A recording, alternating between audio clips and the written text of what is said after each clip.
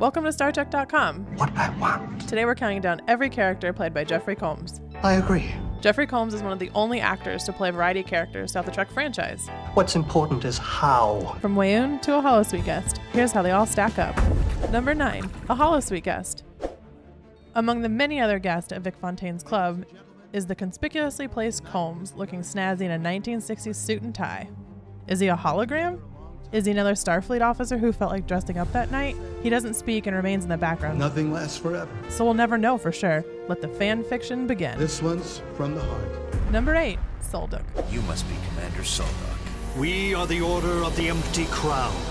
In Star Trek Elite Force 2, Combs assumed the role of the main villain Solduck, a Romulan commander responsible for planning a military coup against the Romulan Star Empire using an ancient race of genetically engineered bugs. Will make key Romulan senators so afraid of a Federation first strike that they'll give the Empty Crown an endless supply of exos. Number 7, Pink. In the Season 6 Voyager episode Sunkatse, Welcome to Sunkatse. Pink kidnaps 7 and 9 and forces her to compete in a popular blood sport. You should have superior strength, agility, stamina. What makes it even easier to forget that Combs, or anyone else, appeared in the episode is that it also features Dwayne "The Rock" Johnson at the height of his WWE career. Pink's insulting me by putting you in the pit to face me. I must warn you, I possess superior strength. I'm trembling. We're getting tens of thousands of requests to see you fight again. Number 6, Tyron. In the Deep Space Nine episode Meridian, Tyron is a super creep, What I want is not in your catalog. but it says a lot about Combs as a performer. Even when he's doing something so weird and off-putting, you can't help but to watch just to see what's going to happen next. Now what is it you want? I want Major Kira. It's his work in this episode that would lead him to getting called back again and again and again. Don't tell me I don't want to know. Can you do it? Number 5, Kevin McCauley. Part of the fun of an episode like Far Beyond the Stars is along with its still relevant social commentary and stellar storytelling. Nice suit.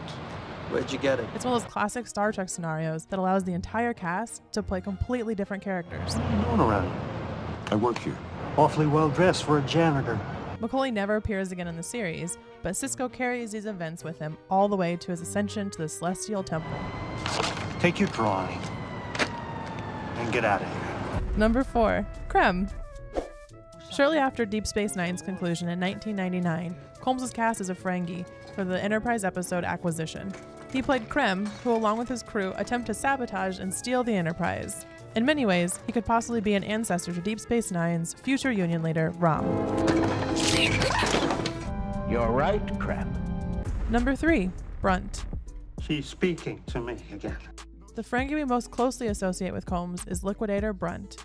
Brunt first appears in the 3rd season episode, Family Business. Saying about a lesson. The lesson is no one can outsmart the FCA. And for a time, largely serves as an antagonist to Quark. Your mother's confession will serve as a warning to females all over the Alliance. Number 2, Weyoun. Weyoun is Combs' own pick for his favorite performance in all of Trek. I have to admit I find it somewhat disturbing. He started off as merely the 3rd unique character the actor portrayed in Season 3 of Deep Space Nine. Your people want you to come home, Otto. Combs portrayed both Weyoun and Brunt in the episode Dogs of War. I'm sure there must be something I can do to make you change your mind. He became the first Trek actor to portray 2 different, completely unrelated, reoccurring characters in the same episode. If you don't mind, I'd like to inspect the wreckage.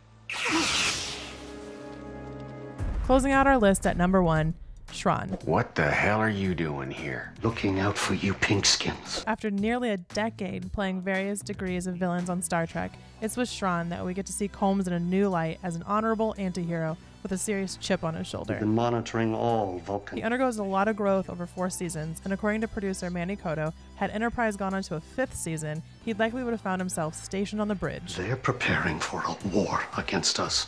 How would you rank Jeffrey Combs' characters? She's speaking to me again. Like and subscribe for all things Star Trek.